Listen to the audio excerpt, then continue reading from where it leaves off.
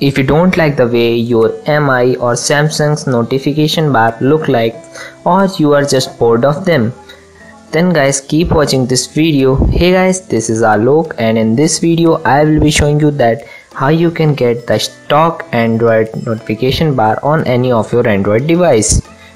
So without any further ado, let's get started. Guys, the process is pretty simple. You will just need to download an app called Material Notification Shade.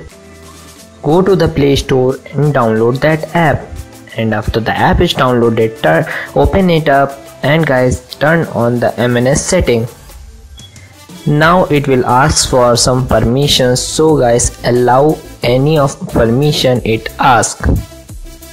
Once every permission is granted, you have granted every permission, then guys you will get the stock Android notification bar. As you can see here, the notification bar is purely Android stock based, and guys everything is working fine.